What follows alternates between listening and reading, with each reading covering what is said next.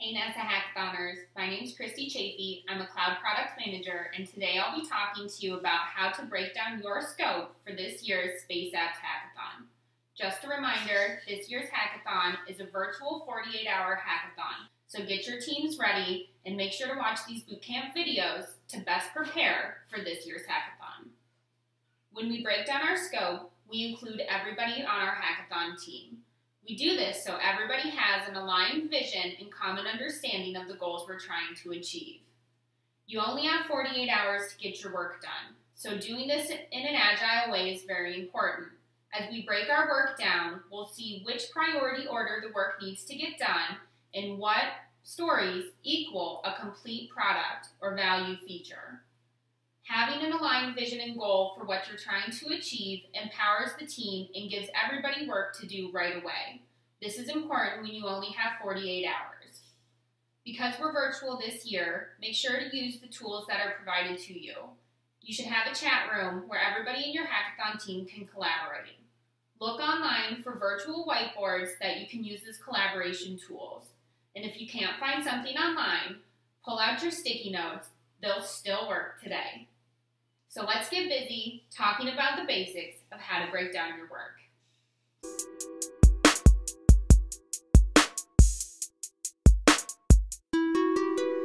Today we're going to talk about 4 different work types. Each of these work types can go by multiple different names, but today we're going to use goals, epics, stories, and tasks. Remember, planning up front saves time later, and we want to add as much detail as we can into each one of these work types so we have a complete story and picture by the end. Our goal is to have about 70% of our work identified before we start development. There's always going to be some work we can't identify until we get into our actual building of our product, but we'll hope to get as much as we can ahead of time.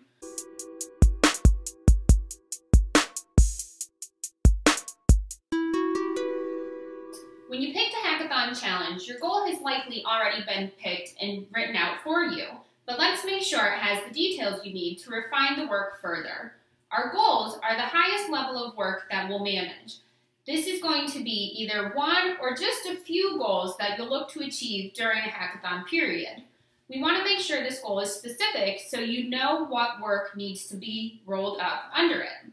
Our example that I'll use today is I want to build a phone app that tells me the likelihood of seeing the moon at any given night.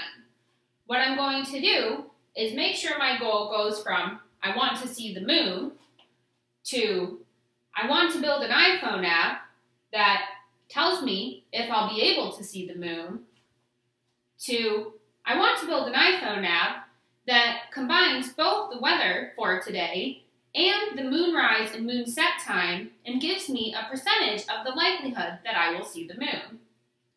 As you can see, the more details we add in our goal, it is a better picture of what work falls beneath it. So make sure, before you get started, to as a team, add as many specifics and information you can to your goal so that it's a clear picture on what you're trying to achieve.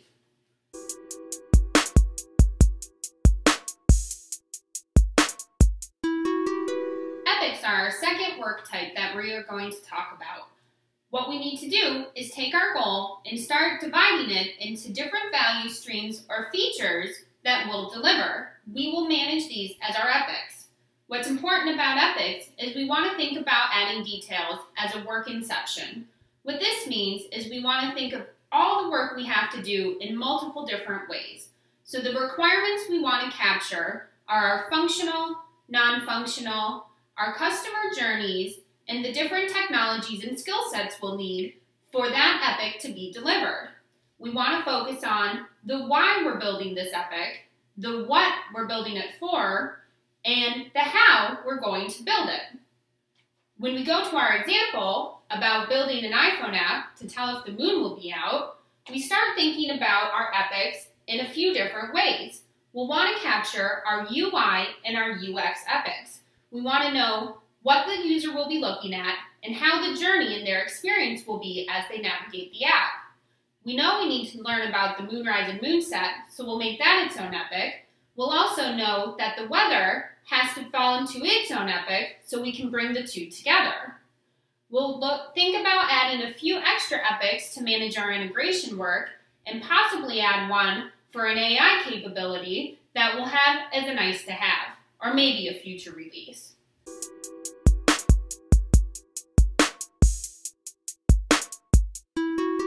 User stories are the third work type we're going to talk about. Now, what's important about user stories is we want to get these right because this is the work that will get assigned to a developer or an analyst when they're actually going to develop the product. Traditionally, we write a story in this format. As a blank, I want to blank, so that blank. Now, this isn't just about writing our stories consistently. What we're trying to do is make sure our brain has thought about all the different ways a story needs to be written so that we achieve the goal of the epic or a feature. We're trying to make sure we know who's getting a feature delivered, what it is that they need, and what are they looking to achieve by having that feature. When we give an engineer this level of detail, they can then translate that information into technical tasks that they'll execute to get the work done. What we'll be sure is to break down our epics with as many user stories as necessary to represent the goals that we set forth and the requirements that we captured when we wrote our epics. In our example, we'll talk about, as an iPhone user, I want to see a home screen app logo so that I know where to click in to see my Moon app. Now, we'll put this story under a UI UX feature so that those engineers know they need to make that logo from the App Store appear on the home screen when someone downloads the app. What we'll try to do is review these stories together before anybody moves on to development so that any questions teams have or any additional requirements or refinements that need to go into the stories are captured before engineers or developers get started on their work.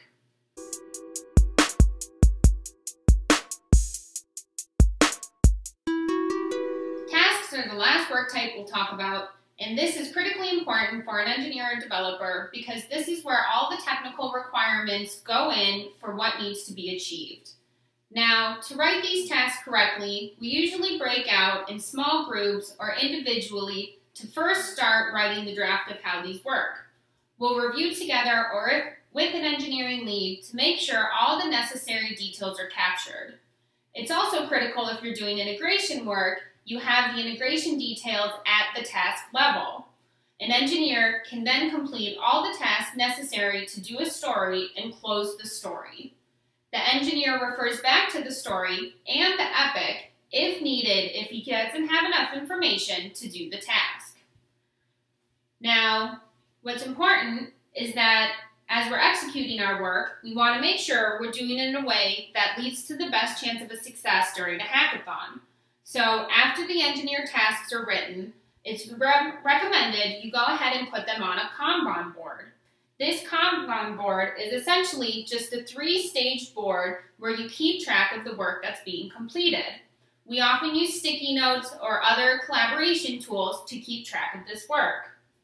What you'll expect to see is in the beginning, all of our work is in an open state, which means nobody has picked it up or started it. At that time, anybody who picks up a story will move it to in progress.